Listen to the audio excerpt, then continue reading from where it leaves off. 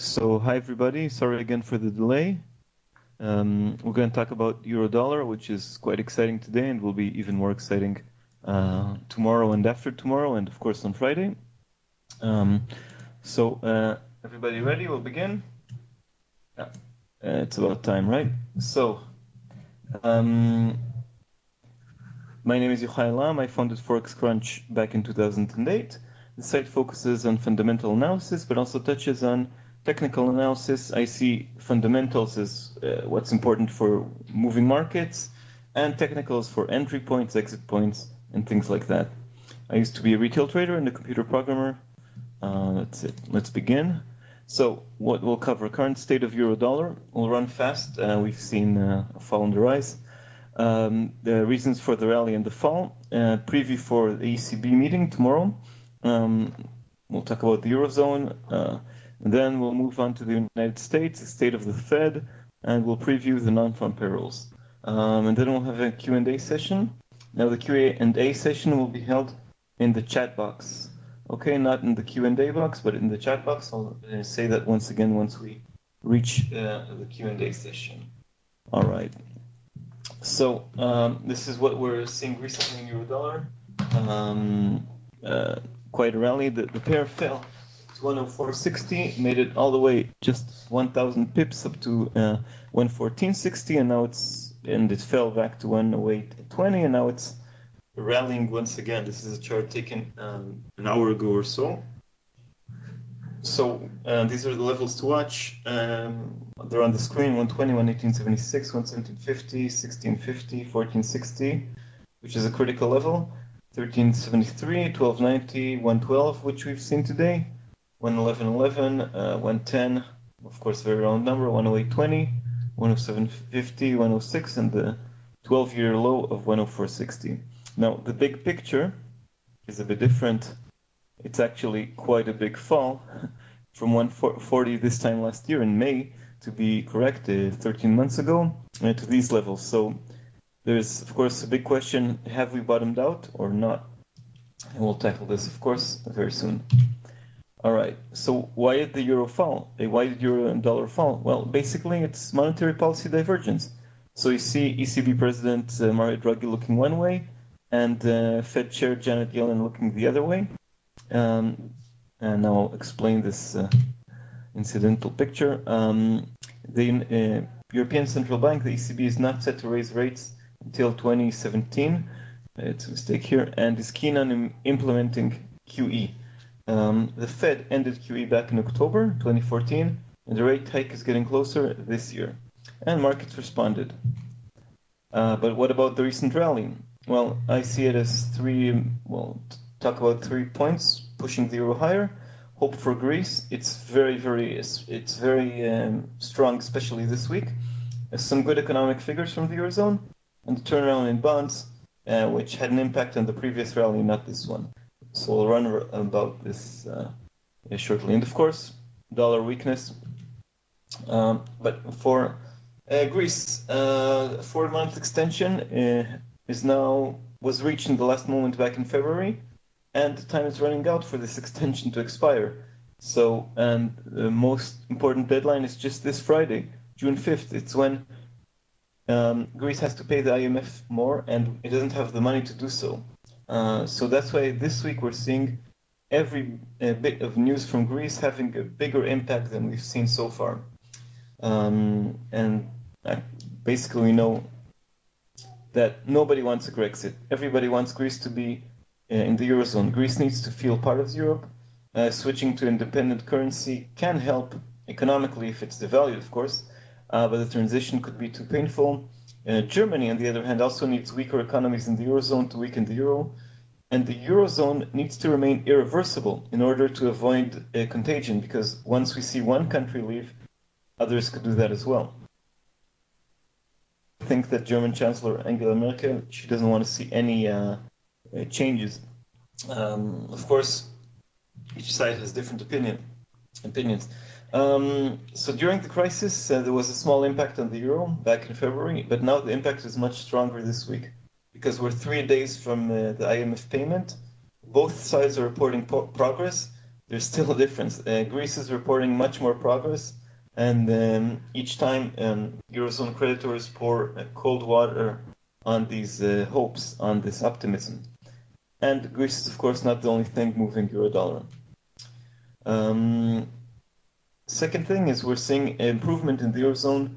We're seeing no more deflation. We just received inflation figures for May. These are preliminary figures, but usually are confirmed. We see a rise of 0.3% in prices in headline CPI. This is, of course, much weaker than the 2% or a bit below target that the ECB has, but it's better than seeing prices fall. And finally, today, we've seen also core prices moving a bit up. They were stuck on plus 0.6%, and now they're rising 0.9%. So it's still low, but it's better news, right? So also other factors helping is we're seeing strong growth in Spain. I'm sitting here in Spain, and I can't say I'm seeing it on the street, but at least the numbers are positive. So it's 0.9% quarter over quarter, which is very strong.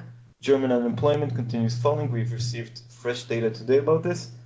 Consumer confidence, business confidence is generally higher. Perhaps it dropped a bit recently, but in general it's better. And forecasts have been raised. Both, the ECB, the European Commission, the German government, all have raised forecasts. So these are sort of positive figures helping the euro. Why is the Eurozone recovering? Well, of course, a weaker euro. ECB lending is reaching the real economy. For example, here in Spain, mortgages are now cheaper, so people have more money in their pockets to spend. As I said, weaker euro helps exports. In some places, it just couldn't get worse. And also inflation, I mean, it isn't good to have strong inflation, but with inflation, we're seeing since the beginning of the year some kind of stabilization or rise in oil prices, and this is lifting inflation from the deep lows. Okay, so all these reasons are helping the Eurozone. It's still a fragile recovery. It's not a real one. It's not sort of a virtuous cycle of growth and more employment and more spending, but we're off the bottom in the Eurozone. Okay, so it took the euro, the common currency, to respond, but finally the data is reaching the euro, and of course it helps euro-dollar that also the US dollar is weak. And the biggest force moving the euro is, of course, ECB QE. So, what was announced back in March? Sorry, it was announced back in January. And since March, the European Central Bank creates 60 billion euros out of thin air and buys bonds. So far, it had no problems implementing the program. The program is expected to last until September 2016. That's a total of over 1 trillion euros. It could last longer depending on the consequences. Okay, so that's a big question. When will QE end, like it was in the United States? It's euro negative because, well, creating more euros makes it less valuable. And of course, when the ECB buys bonds, the sellers are expected to use it in the real economy. So that's monetary stimulus. And some of the money just goes out of the Eurozone. And we've seen American corporations raise money in the Eurozone in euros, and it was quite cheap. So, and this money, of course, then leaves the Eurozone. So eventually, the ECB QE program makes the euro weaker, and weaker euro makes imported goods more expensive, raising inflation and avoiding the deflation vicious cycle. A cycle in which prices fall, people expect them to fall, they buy less, factories produce less, they fire people, less money. That's what the ECB tries to avoid. Now, but weaker euro, of course, makes exports more attractive, and this is eventually good for the Eurozone. So the ECB QE program is expected to self-correct. So we have a weaker euro, it helps the Eurozone, and then the Eurozone improves, and it strengthens the euro. Right, that's the idea of the whole program eventually.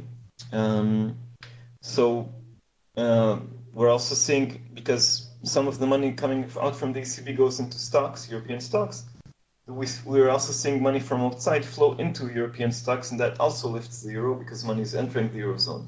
So there is sort of this pendulum, this self-correction thing in the markets, and it is beginning to self-correct. But as aforementioned, we had such a big fall from the highs And I doubt that this correction will continue. But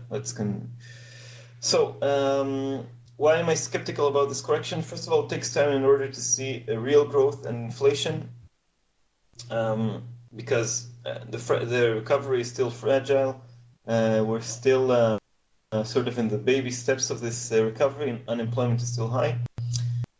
In addition, for euro-dollar, the Fed is yet to hike this year, and I believe we'll see this correction only much later in the year. We'll talk about that later also. But and another thing that is helping the euro, that we're seeing a squeeze of shorts. I mentioned this last time. For those of you who attended last time, I will run on it shortly. So money was flowing into the eurozone, to European bonds, in anticipation of QE. Then when QE was announced, it intensified. More money went into bonds, and then when we had a successful implementation of QE, even more money flowed into European bonds. But if you're investing in European bonds, you want to hedge against the weakness of the currency, so you go short on the euro. And when these shorts are squeezed, things turn around, and also pushes the euro higher. That's what happened back in April. In May, we haven't seen much of that, so I won't dive into that. But it happened back in April 15th. And Draghi clarified that rates are not moving. That was the last ECB decision. 6 days later, Bill Gross, which has a big impact on markets, said that bonds are the short of a lifetime, but you have to wait until September 2016. Markets didn't wait. They began selling German bonds. That means that also euro shorts were squeezed, and the euro went higher all the way to 114.50. This is we're also seeing other factors that help that rally. Sell-off in euro bonds. The euro went higher also against other currencies. It's something to watch. It didn't happen in May once again, but it's also these kind of self-correcting effect as tied to the weaker euro and the imports and the exports. It happened also in these short positions that were squeezed. Too many people went short on the euro, and when everybody's short, nobody's there to sell. So after a big fall, we had a rally. Anyway, will the euro continue rising? I think it's limited, and we did see it stop at 114.50, falling back all the way to 108. We're still having ongoing ECB QE at negative deposit rate in the eurozone, and all this weighs on the common currency. So it's a big correction. It was needed for a long time, but the direction, as I see it, is still down. So, and then we had in May a big fall of the euro-dollar from 114.50 to 108.20. So there were two factors, of course, as always with currency trading. We had in the US positive figures. On the US side, we had a return to a gain of over 200,000 jobs in the non-farm payrolls, positive data, especially building permits and jobless claims, and reassurances from the Fed that they will hike this year. We heard Yellen repeating that. We heard other Fed officials. We'll dive into that a bit later, in 5-10 minutes or so. From the European side, we had talk about front-loading QE. So a member of the ECB, Koer, his name is, he was speaking privately to hedge fund managers. How convenient. And he said that the ECB will likely intensify its bond buying program before the summer, buying more bonds because in the summer markets are less liquid. As we know, many people are on vacation, and the conditions aren't so ripe for buying more bonds. So if we front-load QE, it means we're buying more bonds now. That means more devaluing, intensified devaluing of the eurozone. So that, of course, weighed on the euro. In addition, Mario Draghi, in public appearances, he repeated his determination to continue with QE. This is the key thing, because all this good data was seen by the European Central Bank. It also raised the forecasts, but Draghi confirmed time after time that in order to see these forecasts realized, we have to see the QE program realized in full. And another thing that hurt the euro was that we had lower than expected growth, only 0.4%. Now, it's not bad for the eurozone, but if this is what it could produce in Q1 when the euro was so weak, that's a bit worrying, especially as the lower than expected growth came from Germany, which is the eurozone's leading country. So, what do we have tomorrow? Wednesday, we have a rate announcement at 11:45 GMT. No change in policy is expected. The main lending rate stands at 0.05%. The deposit rate is at negative 0.20%. And the QE program is at 60 billion euros per month. No change in policy is expected. We're focusing on the press conference, which begins at 12:30 GMT. These are 4 topics to watch. If you remember last time, we had a protester, a young lady, interrupting the show, throwing confetti on Draghi, and the ECB press conference was stopped. It just stole the show. But we had a message in general that QE is here to stay. This time, I believe security will be a bit tighter, and we'll have more focus on Draghi. So these are the 4 topics to watch. Details about front-loading. Will Draghi reject this or confirm this? This has an immediate impact on markets. Updated forecasts. Hint about the end date of QE, because reporters always ask that, okay, we have improvements. Will you end QE earlier? And of course, questions about Greece, because the deadline is coming on Friday. Perhaps we'll have a deal by tomorrow. Perhaps not. I believe we won't have, but anyway, he'll be asked about that. So, front-loading QE. Will the ECB push harder with QE? Why he will be asked why was this comment published privately. He will be scrutinized by reporters. And if the ECB needs to front-load QE to print more euros now, does it have problems with QE? All these are important questions. I think that Draghi is expected to send a business-as-usual message. Everything is going on as expected. We have no problems with QE. If you will say that that the ECB is going to buy more bonds before August or something like that, it'll be euro negative. But if he says that everything is going as planned, it will likely have no impact. But anyway, I believe reporters will ask many questions about that. This will have a surprising answer by Draghi. About problems with QE or about front-loading QE, it'll be euro negative. Second topic, updated forecasts. The European Central Bank publishes updated forecasts every 3 months. It does that. It did that back in March, and these were upgraded. We're probably going to see a small upgrade to GDP forecasts, even though it came out a bit disappointing. The big question is about inflation. After we've seen the recent data for May, which was stronger than expected, will the ECB raise its inflation forecast for 2015? If it does so, it'll be euro positive. If not, it'll be, of course, negative, either no change or downgrade. Sorry. And of course, this has an impact on the end date of QE, another topic. So Mario Draghi will read the updated forecast at the beginning of the press conference. Data for 2016 is a bit less relevant, but changes for this year, for 2015, is very, very important.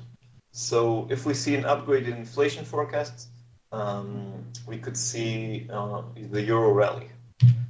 Next, ending QE, of course, this is related to inflation and the recovery. The intended end date is September 2016. Still too far in the future. It's 15 months from now. But questions will be asked, especially from German reporters, and especially after the strong inflation numbers. Of course, if it remains open-ended, it's euro negative, because we heard in the past that it could be extended beyond 2016. If this is a firm deadline, or if Draghi hints about an early end of QE, it's of course euro positive. I don't think he'll change anything. He'll say it's data dependent, and in order to see forecasts realized, we need we need to keep the QE program unchanged.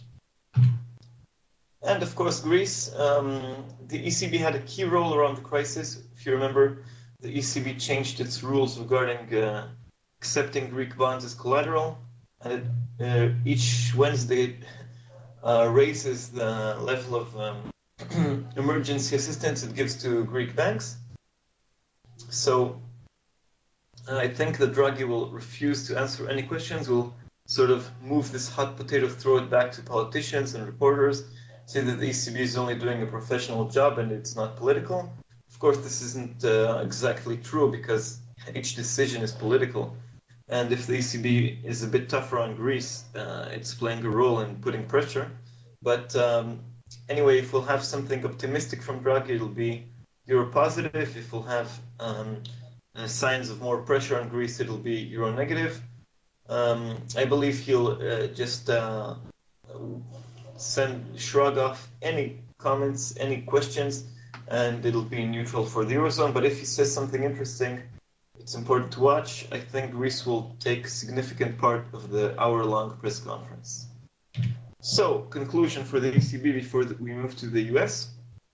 First topic, front-loading of the QE, buying more bonds now and less later. A confirmation of this could weigh on the euro. Higher inflation forecast that could be positive for the euro. Determination on QE, which is something he repeats every time. It's not news, but it still has impact even though it's not news. It could weigh on the euro, and Greece probably nothing, but important to follow. And probably this time we will not have the confetti lady joining us. All right, so we'll move to the United States, crossing the Atlantic. Last time, well, of course, the biggest mover of markets is the Federal Reserve. The last meeting was held in late April, and the next meeting is in mid-June, in 2 weeks' time. So, in the middle of April, the Fed finally removed any kind of forward guidance. A rate hike can happen anytime, including in June, in theory. It did acknowledge the weakness in the non-farm payrolls in March, but was positive in general. It saw Q1 is transitory, less GDP output due to bad weather, strikes in West Coast ports, and other reasons. And it was optimistic about Q2. So far, the Fed has been vindicated. Q1 has been even worse, and Q1 looks better. Since then, the general mantra from the Fed is that it remains data dependent. And June meeting is very, very important because it includes a press conference and updated forecasts, just like the ECB. We have so much data until then, and this non-farm payrolls on this Friday, June 5th, is very, very important, of course. I think that a September hike has higher chances now, but nothing is certain. In theory, it could happen in June, in July when there is no press conference, but markets are currently pricing it in December, only towards the end of the year. Yellen reaffirmed in a speech that a hike will come in 2015. Of course, everything is data dependent, but some market participants had expected the Fed to push it back to 2016, and there are bigger chances of it happening in 2015 this year. So, in general, if the non-farm payrolls is not a disaster, September is on the cards, in my opinion. If the non-farm payrolls report is amazing, rate hike could still come in theory in June, but it needs to be really, really amazing. If the data is less than okay, as Americans say, if it's terrible once again, like March, only 85,000 or something like that, hike is expected only in December. So the timing of the first US rate hike has a huge impact on the dollar.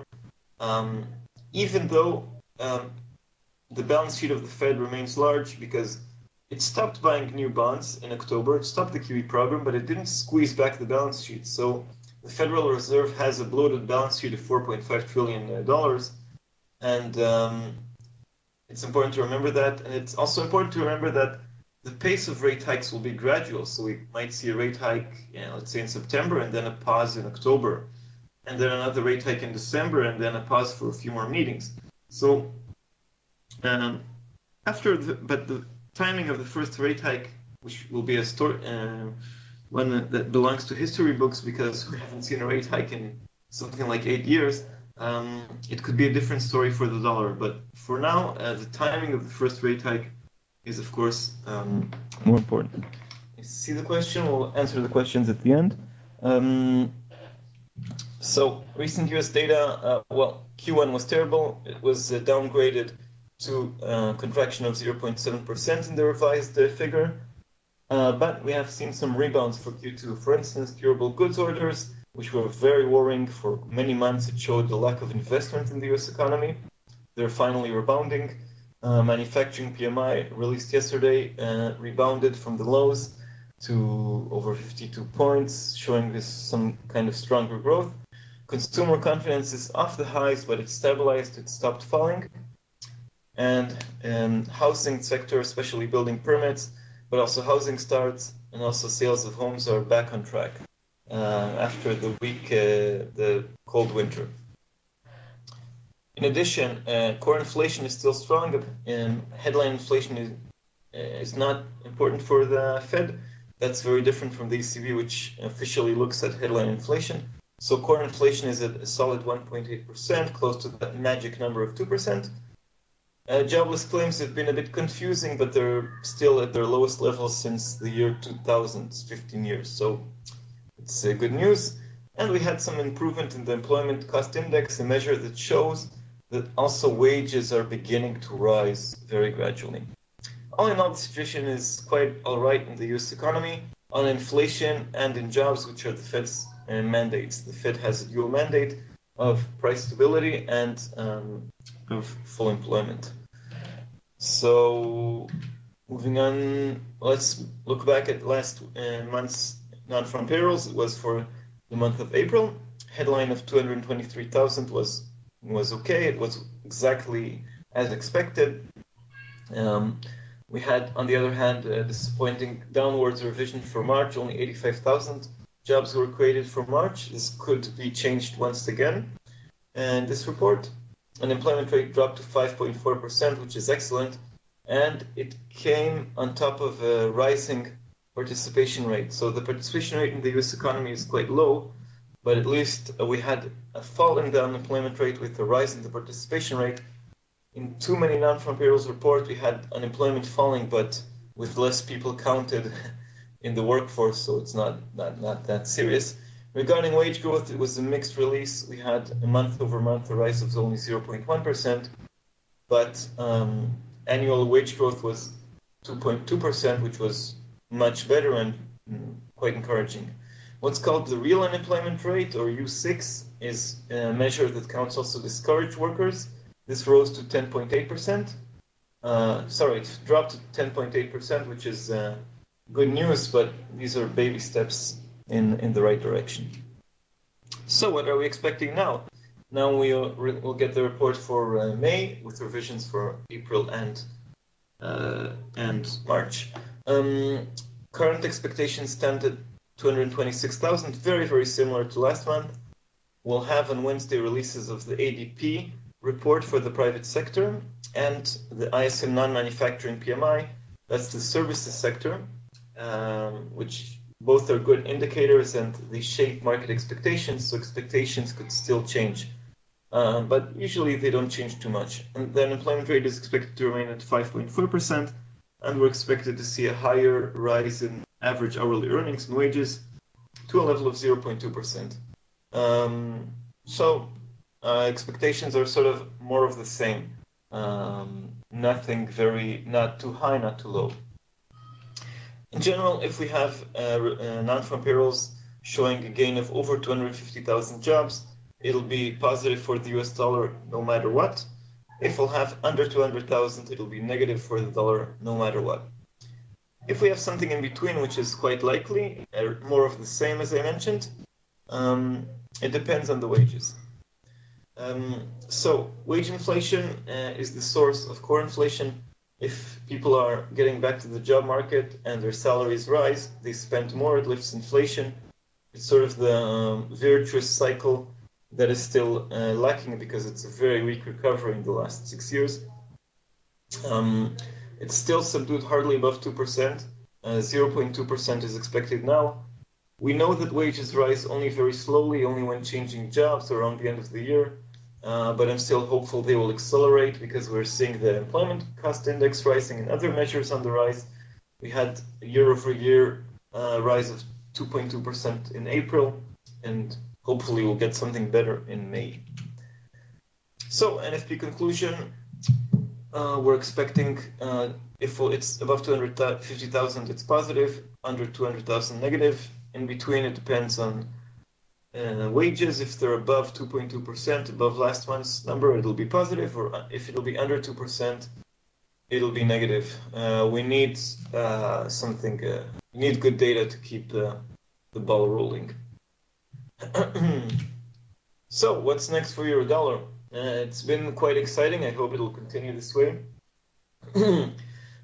This week we're seeing, especially today, we're seeing a weakness in the euro in the US dollar. It's not only against the euro because of Greece, but a bit wider after we've seen lots of strength in recent weeks. So the non-farm payrolls could stop this dollar weakness. On the other hand, on Friday, it's the deadline for Greece. So if we have smiles in Athens and in Brussels, we have a deal on Greece, it could boost the euro. So in the short term, we could have lots of volatility. They're interesting times. I advise everybody in these times not to use high leverage because moves are a bit extreme. But for the longer term, I still see it's not. We haven't seen the lows of the year, I think, so far. I believe we're now at 111 or more or less. I think we still have a chance of seeing euro-dollar parity later in the year, especially towards and around the US rate hike, because of the biggest theme in the markets, that's monetary policy divergence. But perhaps a month after the hike, maybe in October, euro-dollar could begin a real recovery and rise because it's important to remember a weaker euro helps the European economies, and eventually the euro could enjoy that to rise. That's my opinion. And now we have time for questions. What's the next direction of euro-dollar, or anything else you want to ask? I already see one question. What do you mean euro negative or euro positive? Well, that if we have, for instance, when I spoke about a deal for Greece, that's of course positive for the euro. It's good news for the eurozone. It's positive for the euro. Another thing that could be positive is if Draghi mentions that QE could end sooner rather than later. Euro negative could be QE going on and on, and or lower forecasts for the eurozone. This could weigh on the euro. So these are sort of the main themes that impact the euro directly. More questions?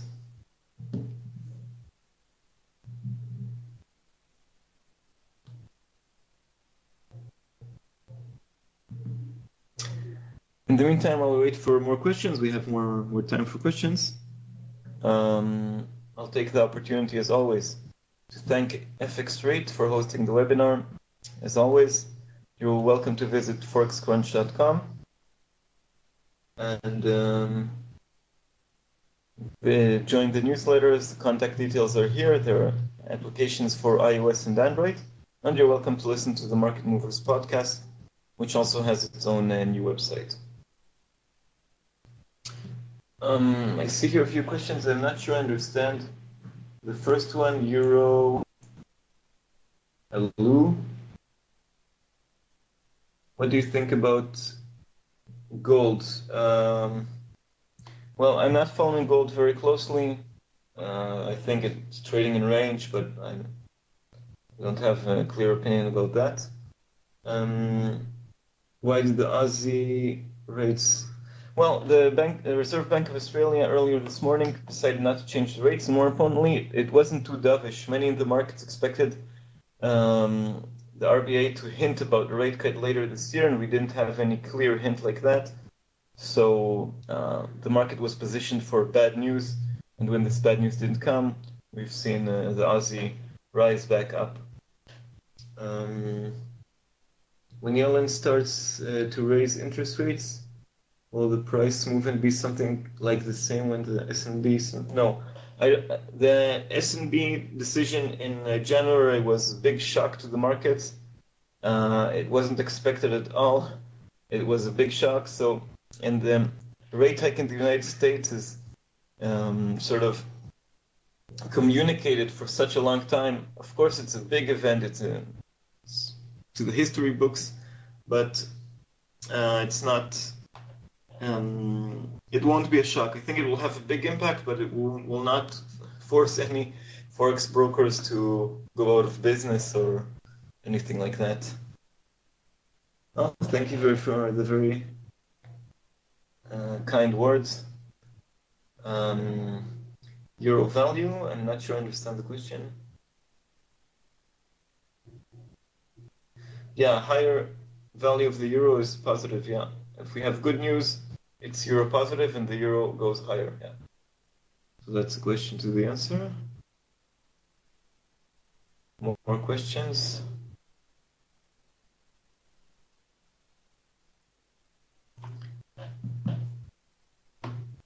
You're welcome.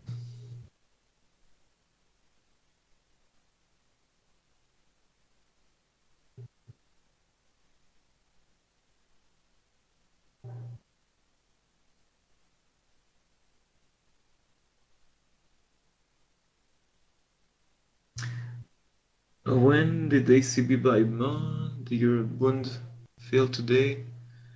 Well, the ECB is buying bonds since March 9th. This includes German bonds and Spanish letras and Italian bonos or whatever they're called. Anyway, we had markets buying bonds in anticipation of the ECB, and this went a bit too far, and then we had a correction, and we had a sell-off. I didn't follow the exact moves today, but in general, there is some talk in the markets that there's a bubble in bonds, not only European bonds, but also US bonds. So the ECB in any case has a limit. It buys also bonds with negative yields, but the limit is minus 0.20%, which is the negative deposit rate. When we have lower bonds or lower bond yields in general in the Eurozone, this is, of course, negative for the euro because then US bonds become more attractive.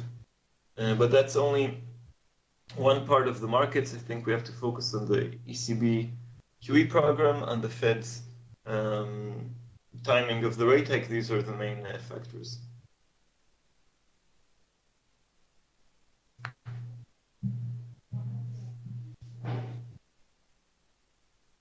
Any more questions?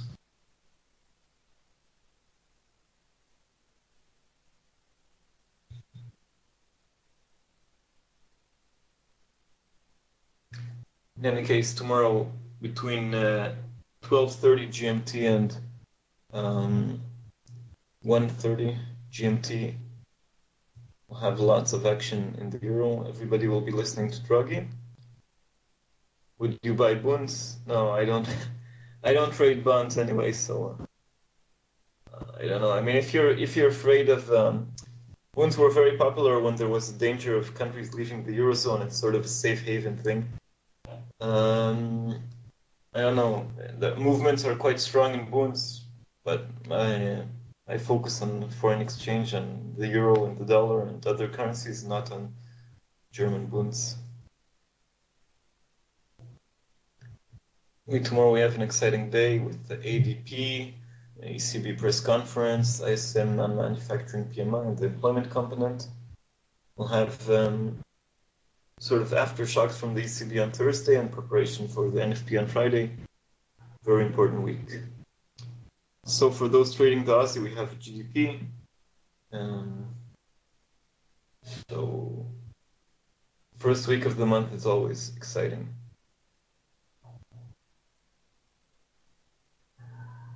Last question, anybody, before we wrap up?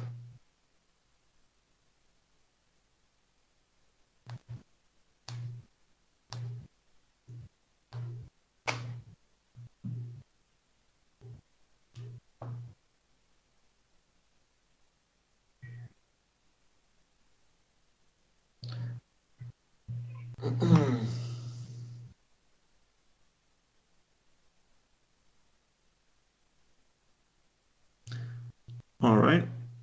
Okay. So thank you everybody for joining. Thank you FX Trade for hosting the webinar. Oh, just one last question. When can we make good money on trading bunds? I don't know.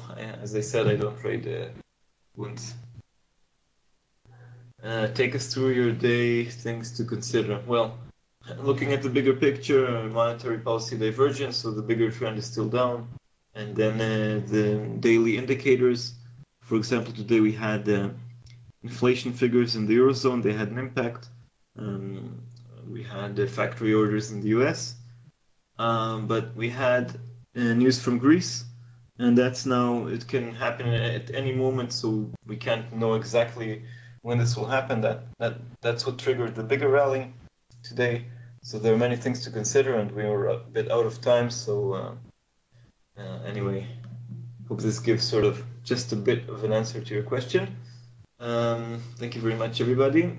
You can see a recording later on of this webinar in the archives. I have the link there. Thank you, FX Trade again. You're welcome to visit Forex Crunch and download the apps and listen to the Market Movers podcast. And I hope to see you guys next month. Trade safely. Remember not to use high leverage in such markets. And I apologize again for the delay. We hope not to have technical issues next time. All right, so thank you very much, and thank you FX Trade as always, and bye-bye.